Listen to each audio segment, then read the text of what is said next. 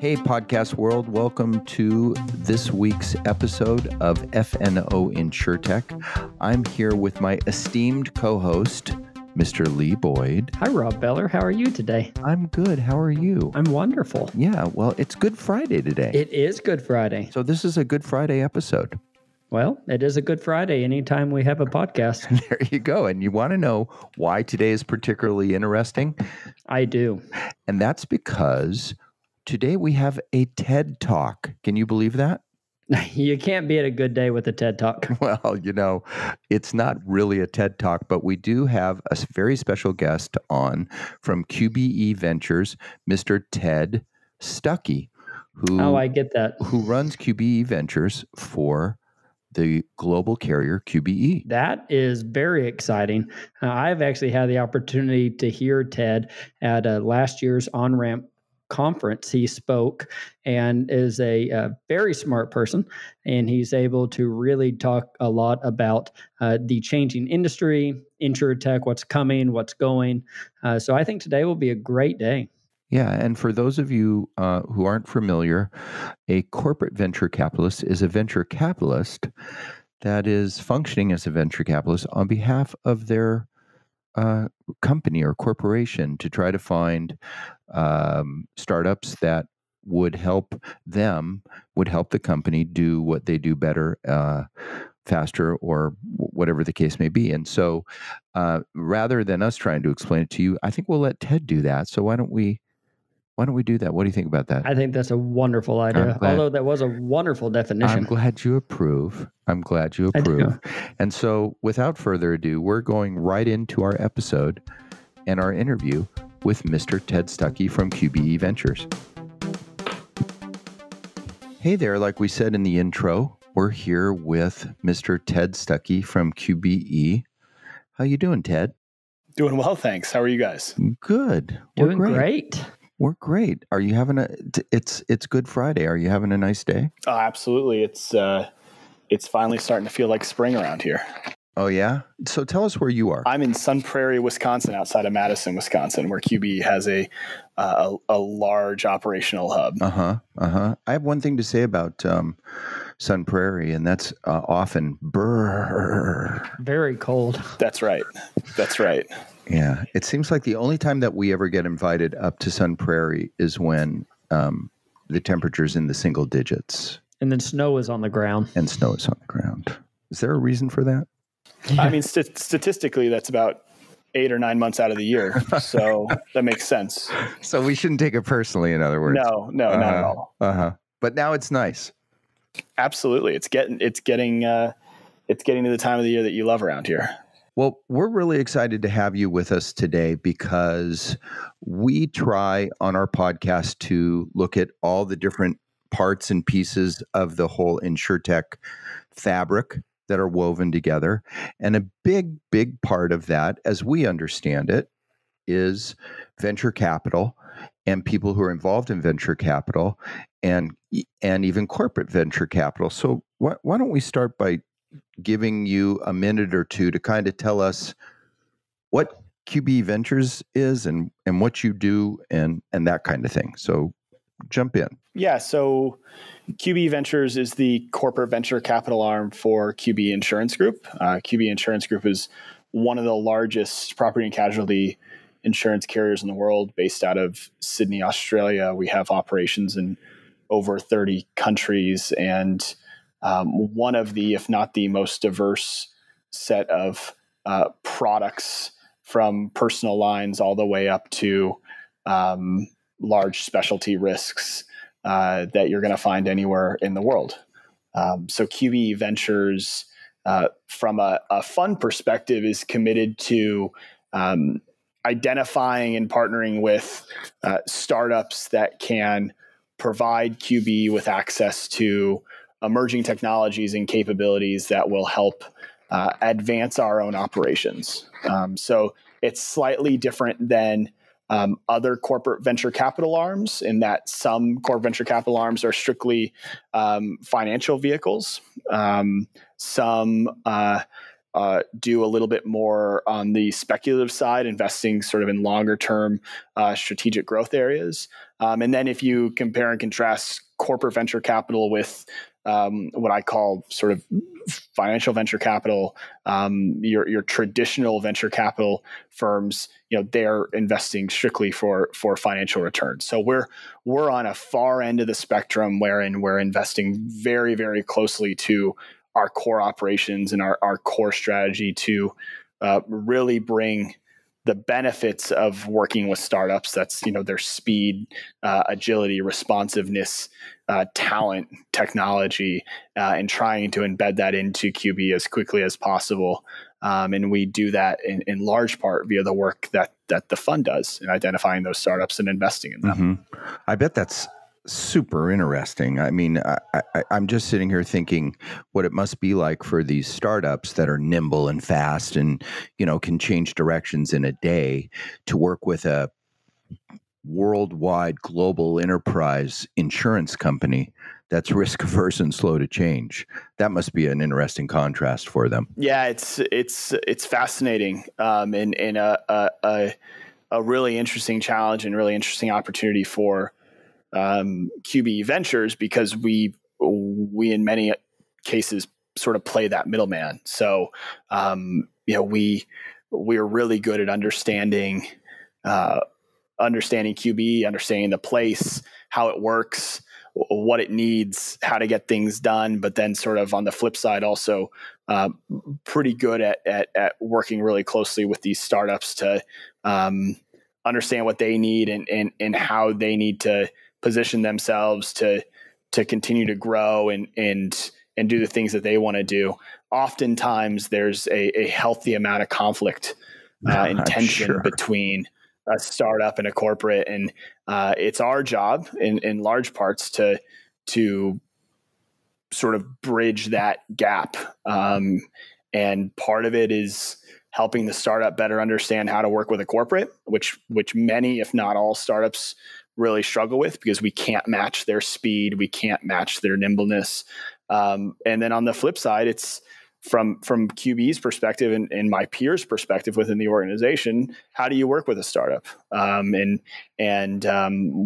certainly as an organization, we're not used to working with these small shops that seemingly can do everything for us, and yet in the same breath, they're incredibly frustrated in how slowly we move and the types of things that we require from them. So it's a balancing act. And in my opinion, the companies that the carriers that do the best in this new wave of insuretech are going to be the carriers that are the partner of choice for these startups. And if it was easy, all of us would be doing it, but it's incredibly hard, and very few, if any, carriers have really shown themselves to distance from their peers in this. So I think the door is wide open for companies like QBE to be really, really powerful players in this space. Sure. And I want to talk more about those differences and the art of this as we move through the interview today. But my first question to you is a simple one, and that is, how can I get a really cool job like this? Is there like a program that I can take in college to get a certification to get a cool job like yours? It's as cool as the title is. Honestly, the thing with what I do and what I've been able to do in my career is sort of equal parts luck and right place at the right time, and sort of this desire to understand far more about the organizations that I work for than my role or remit would typically require of me. You can't go out and scout literally hundreds of startups a year like we do without being able to clearly articulate who QBE is, who it wants to be, what it's good at, what it's not good at, where its growth opportunities are, where it's been burned in the past. And the one thing that I constantly go back to is if you're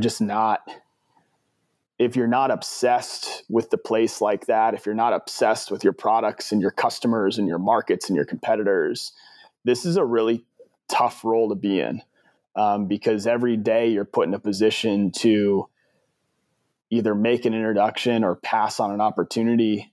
Right. And it's up to you to know whether or not it's going to pass that initial sort of litmus test, because you also don't want to be the person that wastes everyone's time at QBE.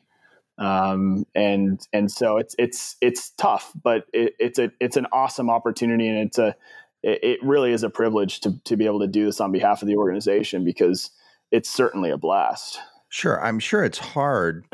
I mean, it's like you're a little bit like a kid in a candy store. Absolutely. Right. At this point in time in the progression and evolution of the insuretech world, it's early. And so the aisles are stocked full of fun toys to look at and take advantage of, and knowing which one to say, let's go to the next step, and which one to just turn your back on immediately must be tough. Yeah. And it's also there's an element of just overall maturity as well.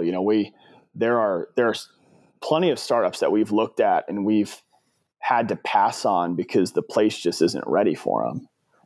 And that's some of the more frustrating things that you have to go through in a role like this, because instinctively, the only reason you're doing this is to make the place better, is to bring the capabilities that we need to be competitive, that we need to grow, that we need to improve our customers' experience, that we need to be operationally superior in. But you see these startups, and you know that this startup, or you have this deeply held belief that this startup is going to be a game changer for QBE. But if the place isn't ready for it, there's nothing you can do.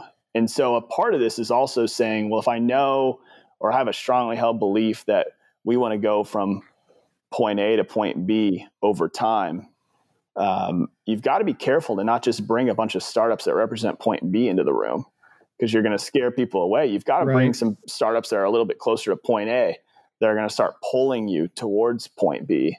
And so for me, it's balancing sort of both sides of the equation. I want to make sure that I know any and all startups that represent our view of who the future of QBE is and what we look like.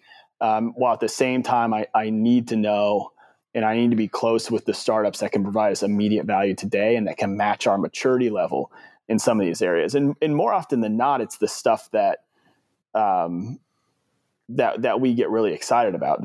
A lot of stuff around product innovation, new risks, emerging distribution methods, and stuff like that. Those are the things that it takes time, for good reason, for carriers to get comfortable with and to sort of grow in their maturity on. Right. So while we need to stay close to them, we also can't try to shove it into the place, because there's value that we can glean today that we don't want to overlook. You're telling us about the point A to point B and knowing what the company wants, and it really makes me wonder about your background. Where did you come from, more on a financial side or more of an insurance side, to actually already maybe have some of this information on what the company wants? Where give us a little insight into your background. Yeah, so I'm one of the rare ones that knew really early on that I wanted to be in insurance. I knew when I was in high school that I wanted to be in P&C insurance. And so I got my undergraduate degree in economics with an emphasis in labor economics, and went into a monoline work comp startup right away, which gave me just an amazing opportunity to see all facets of an insurance carrier, primarily an insurance carrier that was growing incredibly rapidly given its age, and one that was driven exclusively by technology. And that was our key competitive advantage. I then went from that small, scrappy startup to Travelers, who's arguably one of the world's great underwriting companies, and spent quite a while there, really figuring out what a good carrier looks like at scale, what it does differently than its peers, how it approaches market opportunities, and how it thinks about transformation. And then I've spent the last several years here at QBE thinking more and more about what emerging technologies mean to carriers and how a global specialty carrier is going to position itself to take advantage of these opportunities and to hopefully sidestep some of the challenges that are coming down the road for us. You know, you're out there shopping, you're looking, new technologies, new ideas. How important is this? Is it, does it, and I'm not just asking in your opinion, but in the opinion of like your organization, is there a whole imperative built around it? I mean, is this a big deal? I'd say that there's an appreciation for the fact that technology is enabling carriers to do more today than they have in the past, and that it's opening up our eyes to new sources of data, new information feeds that we've never had before, and putting the onus on us to figure out how to use those to provide better protection for our insureds. And ultimately that, manifests itself through product design and development, pricing, underwriting, claim handling. And so from our perspective, we definitely see the imperative to be a more digitally driven carrier. I like to remind people, though, that doesn't change the fact that we are an underwriter, first and foremost, and that our promise is our ability to pay claims. And we can't skew too far from that. And so we need to look at technology sort of as an enabler of us to do what at QBE we called our brilliant basics better. That's underwriting, pricing, and claims. And then also be open-minded to the fact that technology may create new opportunities that we never had before in the form of new risks, new products, new customers, and we need to be open to that. But we can't deviate from what it is that we do as an insurance carrier, and that's underwrite, price, and pay claims. So whenever you're looking at a new company and whenever you're trying to think about how you will implement them, you always have those three core concepts within your mind. Is that right? Yeah, for sure. I mean, it's really fun to talk, particularly with some of these insuretechs who are bringing new products to market, new insurance products to market. Because one of the things that I learn a lot in those conversations is the differing ways that people think about product development, the differing ways that people think about underwriting, particularly when they truly have no legacy, they have nothing holding them back. But I also keep in the back of my mind, the fact that QBE holds a lot of value on having prior underwriting experience, on having a book of business that's performed in the past. And so while we enjoy those conversations, while I seek those conversations out because it teaches us a lot about what the market's doing, we definitely keep in the back of our mind where we need the priorities to be and where we need people to focus on. For a lot of the stuff that we do, it's not a mobile app's not going to solve the problem. It's something bigger. As somebody who shops a lot, right? I mean, that you're a professional shopper, right? That's right. What are the best of these insuretechs, regardless of what their product is that they're selling?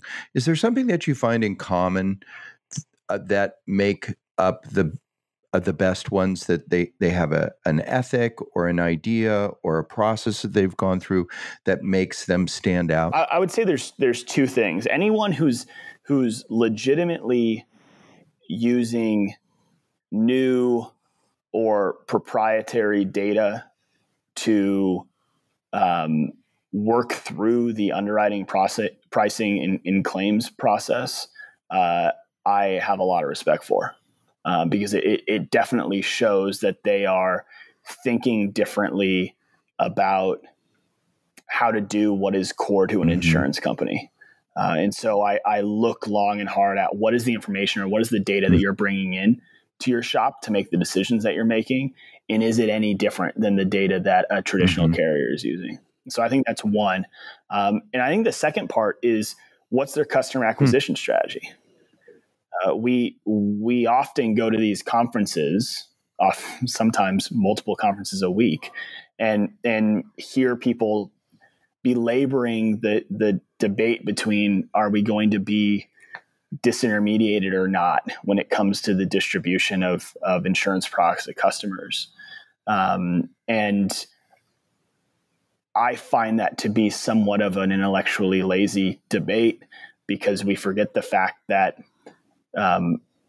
besides certain personal lines, we really have yet to see anyone crack the customer acquisition code on commercial insurance. And what our independent agents and brokers allow for carriers is a acquisition model. It's acquisition, not distribution. And so if I'm talking with a carrier startup that is going to market with an interesting product, an interesting mobile app, whatever they think is their secret sauce, I always ask them, what's your distribution strategy? How do you think you can compete in the customer acquisition cost side of things? And what are you doing that no one else is doing? And if they don't have a strong answer there, then I know that it's going to be a pretty tough road for them, because you're competing against people that can justify a 4-figure customer acquisition cost in personal lines. And no startup's going to be able to do that. So conferences play an important role in your work, yes? Yeah, I would say the conference circuit right now is a little bit bloated, but it's an awesome way to keep the networking and keep the network alive. We spend a lot of time both with my peers at other carriers, and as well as accelerators and other startups together at these events. And it's where we oftentimes find the best opportunity to talk shop and figure out what people are seeing and what they're hearing and where the market's going. So they are a necessary evil, I think, in my life right now. In that you have to spend a lot of time at them? A lot of time, yeah. Were you just at OnRamp? I was snowed out of OnRamp, unfortunately. Oh, no. I did. I had an opportunity to speak on a panel with one of our portfolio companies, and so I Skyped in to it, which was one of the craziest experiences I've had in a long time at a conference. But that's pretty nice technology.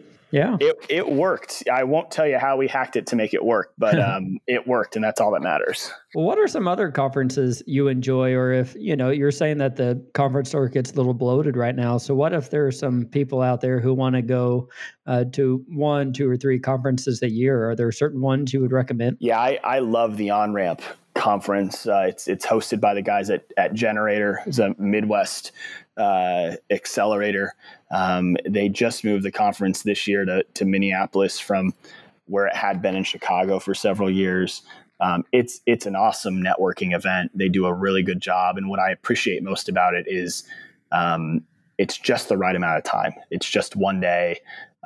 There's different groups put on dinners and happy hours the night before and the night after, but it's a good, quick event that gets together the right people to have the right conversations. I don't think you can talk about insuretech conferences without bringing up InsureTech Connect. It's certainly the preeminent event of the year. Everyone is there. It's absolutely overwhelming, but an amazing opportunity to meet with anyone and everyone who's in the space. I will frequently have upwards of 14, 15, 16 hours worth of meetings a day at ITC. And that's the reason you go. You don't go because it's in Vegas. You don't go for any other reason than you're there to meet with people and get a lot of work out of the way. And so it's certainly an event that we keep on the calendar as far out as they'll tell us the date. And we do everything we can to get there The other sort of event that I go to and a handful of other folks in sort of the insurtech space go to, but more importantly, a lot of other corporates go to, is a conference called the Future of FinTech that CB Insights puts on. And they're just this year, they're doing a Future of Insurance sort of day-long event on the front edge of Future of FinTech. But what Future of FinTech does is really bring together some of the most preeminent thought leaders in FinTech and insuretech for very intimate sort of fireside type conversations. That's one of the few conferences that I go to where I actually sit in the audience and listen to a lot of the speakers. They'll bring in, former high-ranking government officials. They'll bring in C-level executives from companies like Alibaba.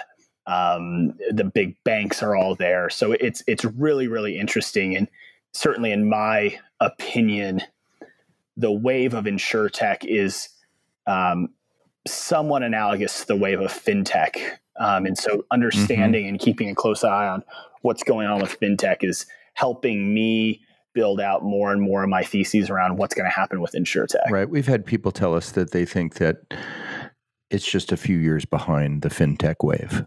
Yeah, I think that's a completely fair comparison. So it's nice to have something to watch. That's right. Yeah, we agree with you on that insuretech, and even with the on-ramp, those are some great events. I've been to both those, and we love them. Whenever you do go to these conferences, you talk to a lot of companies, you interview a lot of companies, and I'm curious. A lot of our listeners are startup companies; they're insurance companies. Do you have any advice or words of wisdom for these startup companies who are trying to get in with a carrier or speak to someone like yourself? Yeah, I would say the biggest thing is know what problem you're trying to solve and who you're solving it for. I get a lot of well-intentioned entrepreneurs who seemingly will solve whatever problem I tell them I'm having for an opportunity to work with a company like QBE. And the value of working with a startup is not that we have an entity that we can pay who has engineers who can build us stuff. It's that we have a partner who is solving a problem that they feel very passionate about that we share in. And so if you aren't able to articulate what problem you're solving and for whom you're solving it, but instead rather want to learn more about my problems and what you can do to solve my problems, the conversation is going to get off on the wrong foot. So I think that's the big thing. The other thing is just the basic know who you're talking to, and understand a little bit about who QBE is. It's certainly not an ego-driven statement. It's really more of a effective time management statement. I still get a number of people that reach out to me wanting to talk to me about life insurance and annuity products. And we have nothing to do with that. So, you've got to be careful. They haven't done their homework. Exactly. They haven't done. It's just sort of the basic stuff there. And then I think last but not least, and this is maybe a little bit further down the road, but it is important. You've got to have what I'm going to call an integration strategy. You've got to have a plan in your mind of how you go from pilot, which is a purgatory that a lot of startups find themselves in right now, to full-blown implementation. You can't rely on the carrier to be able to tell you how to do that. You've got to come to the table with that process sort of thought out. And so that's a complex one. The more baked you are, the better it is for you, right? 110%. Yeah. Because it's not fully baked. It's just more work that you have to do in the kitchen, if you will. Exactly. And that's not to say, spend a bunch of time building out a super robust product before you sell it. Like I'm not trying to push back against, iterating and testing and learning with clients. Right. You have some imagination. Exactly. But you need to take a step back and say, when this goes well, when this small pilot with 10 users goes well, how on earth am I going to take it to 1,000 users? Like, what does that mean for me as a startup? Because ideally, the carrier will say, hey, this is great. We want to roll it out countrywide. Do it. And you can use your magical startup powers and move really, really quickly and say, great, we can have this done in 6 weeks. We know exactly what we need to do. Instead of taking a step back and going, shoot, my infrastructure is not built to go countrywide. Well, if your infrastructure wasn't built to go countrywide, why are we having a pilot? Right. Why are we here? Yeah. What's the trade-off there? So that's, it's sort of a change in mindset on how you approach conversations with carriers. You need to know what you offer, the problem you're solving, why you're talking to that carrier in general. And then you've got to have a relatively well thought out idea for how this is going to get big, and what you're going to do to make that happen. The idea of problem solving is terrific, and I think that's a great piece of advice. We first heard that, you'll appreciate this, from one of your coworkers, Alyssa Hunt, when we were talking. We have an episode coming up with her, and she's smart and thoughtful, and I mean, she's a buyer too, right? Yep. And an implementer of different products, mostly on the claim side, at least in the past. And she brought up the idea of problem solving. What problem are you solving for us? Yep. Right. Not just, are you a shiny penny? That's right. But what's exciting about how can you change our business? That's right. Or make it better. And don't get spooked if the first few people you talk to about the problem you're trying to solve don't recognize that it's a problem. Right. We recently had someone come to us, and it took a couple meetings before people were like, my God, I didn't realize that was a problem. Like, that makes a lot of sense now. And if that entrepreneur didn't have this like closely held belief that what he was doing was right for companies like us, he probably would have been onto a new startup by now. He would have pivoted. Exactly. Right. Grit, I have to think that grit is critical, because I know just from working in sales that you have to have grit, man. That's right. Or, you're going to get a lot of no's before you get a yes. Particularly when you're selling to carriers.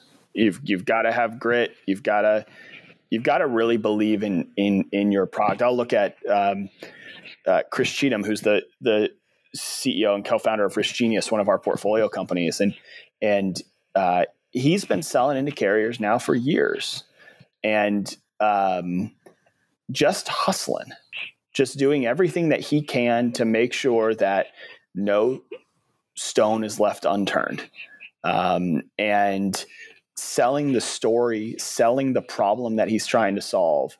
And you look at the implementation of Risk Genius within QBE, and you say, why isn't everyone using this?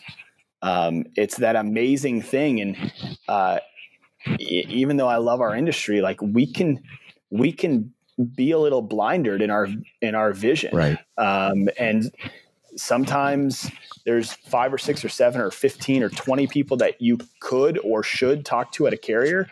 And it just so happens that you talk to all the wrong ones. And that'll happen. Yes, and right. If it was easy, we'd all have startups and we'd all be doing great. But grit and hustle is such a big part of it. And if you're not interested in doing that, which not all entrepreneurs are, not all investors are interested in backing companies that have to do that, I completely respect it. I would encourage you to not waste your time in insurance, because you're really not going to you're not going to change it on your own, certainly, and you're going to probably get pretty frustrated pretty quickly. Well, just us who provide services to the industry, it can take years. It can take years. Yes. And so patience and having the resources to be patient is going to be important if you're going to work on if you're going to try to sell to your end of the business. And Risk Genius is That's right. really an interesting company, and I'm going to just, when we're offline, you got to hook me up with them because we really want to do an interview with them at some point in time. But for sure.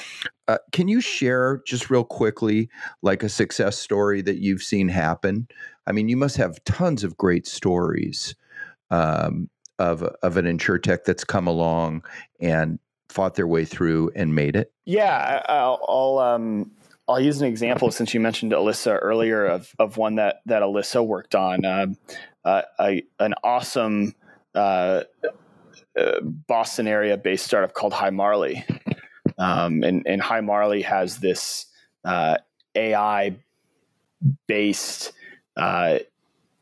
chat capability for carriers to communicate with claimants. And what Marley did when they came into QBE was really all the right things. They had a very well-defined problem statement and a very narrow application of a technology that arguably could be used for anything. So when you think about like texting, like we could text brokers, we could text insureds during the underwriting process, we could text risk engineering clients, we could do all this stuff. But they said, no, let's text claimants. Let's make that claimants experience beautiful. They had a very, very well articulated pilot process that they put on the table to say, here's what we generally ask for from our carrier partners. We need this many resources. We need this amount of time. Here are the KPIs that we track. Do you agree that those are the right KPIs to be looking at? Because I've seen it over and over and over again, these pilots that start with no KPIs, and you think, well, then what on earth are you trying to prove? And they stepped in and said, these are the KPIs that we want to measure. Here's how we're going to do it. Here's what the kickoff event looks like. Here's what the duration of the pilot looks like. When we get to the end of it, if we do X, Y, and Z, are you in a position to implement this? And it really took our team aback. It made them really appreciate the effort that Marley had put in before this to go through that process. And I will tell you, it was the fastest turnaround from initial contact to implementation that I've ever been a part of. And that's exclusively because of the work they did. And I know a little bit about them, and that they're insurance guys. They're tech guys. But I guess you could say that's right. I'm going to be clever now. They're insuretech guys, that's right? And so they came from that background. They knew who they were talking to. Yep. Right.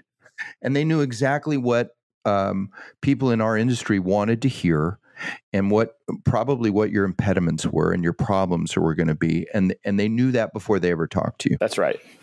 They brilliant. They really did the whole process brilliantly. They've since raised another round of funding. They've expanded their deployment within QBE. We just recently announced publicly some of the success that we've seen. It's been a really awesome experience and a really, really, I think, important case study on how you should engage with carriers. It wasn't perfect. Were we slow? Yes. Were they fully, ready to support every single piece of the process that we were looking for? No. But that's what you get when you work with startups. Yeah. It was just a beautiful experience, though, all in. That's a great story, Ted, and I'm glad that you shared that with us. And in the few minutes that we have left, I want to talk about your peers. When I first talked to you, you told me that there's like a group of CVCs, carrier CVCs, that you guys see each other and you work together. I mean, that's not real common in the carrier world traditionally. We kind of don't play nicely with each other, but that sounds like it's very different in your world. Is that the case? Yeah, I think it is. I mean, the thing that's often overlooked about innovation within carriers, which ultimately is the sort of the driving force behind doing anything in the startup world, is being innovative, is that innovation is such a culturally dependent beast. There is not a uniform definition of what innovation means to an insurance carrier, and everyone approaches it a little bit differently. And that's not to say anyone's doing it right or wrong.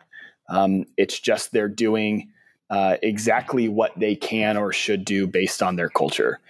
And so how that comes back into the point of so many of us in this space sort of collaborating and working together, it's that we know the startup we're meeting with is probably solving a problem that one of our peers has, if not our own problem.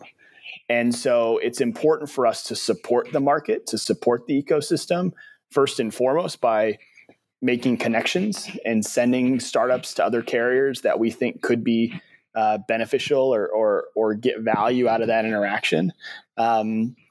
Secondarily, there is a bit of validation in knowing that a startup's working with other carriers, and by and large, we embrace that and we think that's outstanding. Anytime any of my portfolio companies can raise funding from another carrier or sign commercial deals with other carriers, I'm ecstatic because it is such a tight knit community. But we spend a fair amount of time just debating where the market's going, debating where the ecosystem is evolving, debating what's going to happen next. We don't always agree. We don't have to agree. But I think there's a mutual respect and appreciation that these jobs are really hard. It's hard to get a large insurance carrier to work effectively with a small startup. But if other peers are doing it, that means that we need to be doing it even better. And so there's a mutual respect across this peer group that we're all working our tail off. We're all trying to make our carriers better. And by virtue of that, we're trying to make the industry better. And so it's a really, really neat part of this sort of insurtech wave that I love to be a part of. Well, last question for you is, so what's hot when you guys sit around and maybe have a cold beverage and you talk about, boy, this segment of the market is on fire, or this is coming, or this is what I believe in? What are some of the areas of interest that you guys all share? Well, it's clear that carriers' use of artificial intelligence continues to expand, and it continues to be very use case specific. And so at a carrier like QBE, wherein we have just a wide variety of different AI startups that we're working across everything from distribution and marketing to claims and underwriting, pricing, product development, cap modeling. So we're seeing more and more AI startups getting traction, which I think is outstanding. Inevitably, I think there's mutual agreement that IoT is going to become a bigger deal in the not too distant future. There's still some challenging adoption rates in various lines and stuff like that, but we all see a shared vision for that, and that's really interesting. And I think the one that we watch closely, and certainly one that I watch closely, goes back to what I talked about to start, and that's the fact that several of these full stack carrier startups are getting traction. They're writing business. They're seeing results. Many of them are being very transparent about it, which is, I think, superb for the market. And so watching them and seeing what they're doing and how they're doing things differently is motivating. It's inspiring. It should be a bit terrifying to some folks. Sure. But we know that that's just a sign of a healthy ecosystem. And so, are you talking about like the hippos and the lemonades, et cetera? Sure. Mm-hmm. Yeah. Mm-hmm. Most of what's hot today has arguably been what's hot for the last couple of years. Maybe we haven't seen things evolve as rapidly as people would like, but we're starting to get traction. And you can see that when you're on the inside at carriers and start to recognize these things get deployed, start to recognize these things get expanded into further geographies and start adding real value. That's when you know that something's here to stay. And so looking at it from a core venture capitalist perspective and having so many of my peers across the industry looking at similar things or tangential things, you know that the wave is still in full force, and we've got a lot of really exciting years ahead of us. Well, we are thrilled that you gave us some time and energy to tell us about what's going on in your world. And I agree that I think that you guys are on the ground floor of a really exciting time going forward. And I'm sorry that we've run out of time. I hope though that you'll come back and do Ted Stuckey 2 with us. Can we another TED talk? I'd be happy to, guys. Would you really do that? It. That'd be great. Okay. Of course. Of course. Thanks so much. And hopefully we'll cross your paths at one of these conferences real soon. Thanks a lot, guys. Appreciate the time. You got it. Thank you. You know, Lee, I've been waiting to have somebody who's a straight up VC or CVC on our show. And what a great first candidate or that we had with Ted, right? What a great guy. I mean, just a lot of information, and a person who's from the industry, a person who really understands what an insurance company is. And now he gets to go out there, investigate, research, implement. Just sounds like a perfect fit for a really nice guy. I had a phone call a couple of weeks ago with a VC who invests in insuretech among other verticals and things. Mm-hmm. And I was not only were we talking about the specific companies that he was looking at, we were also talking about what their products are, most especially. And I had to explain to him, this is what happens in insurance. This is what the landscape is, so on and so forth. Right. And that wasn't the case with Ted at all. I mean, he's an insurance guy. He's a CPCU. Yes, he has it all, right? And I liked what he talked about. I liked his thoughts whenever he's interviewing and bringing in a new company to make sure that he's really working around the pillars of underwriting, pricing, and claims. Mm-hmm. He knows what he wants. Mm-hmm. He knows what the company core beliefs are, and he's going to go out and find those companies that really service that part of the need. Right. And you've got to have that at the core. You got to know what it is you're looking for before you can go out and find it. Right. And he had some great advice. The advice about problem solving. And you know what? I mean, that's a universal thing. Anybody who's selling something, you should solve a problem. But but that's great advice in this particular world that we're working in. Is what is the problem that you're solving? And with the case study he gave on Hi Marley, that not only were they clear about what the problem was, they also had a way to roll the whole thing out. They made it easy. I didn't say this in the interview. I meant to, but in sales, you want to make it as easy as possible for the prospective customer to say yes. Right. Hi Marley in that case study really did it all right. They said, this is what we're going to measure. This is how we're going to do it. And if it all goes well, are you prepared to go ahead and fully implement? It really sounds like a great formula to doing a pilot or really onboarding with any client. I also liked everything he had to say about conferences.